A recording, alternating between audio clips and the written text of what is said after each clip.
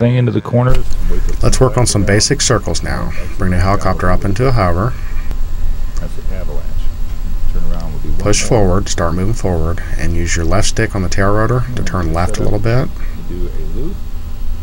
You can use the clouds as a reference. And keep holding a little bit of forward in it to bring it right on around. And the exit back out. And that'll be a basic circle or turn. Configuration whether you're using elevators, rudder, and aileron.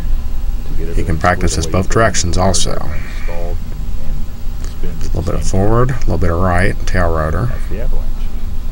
The helicopter will come right around for you. The Cuban 8 is a series of loops that consist of about 5/8. Bring it back into a hover here. 5/8 in percentage rather.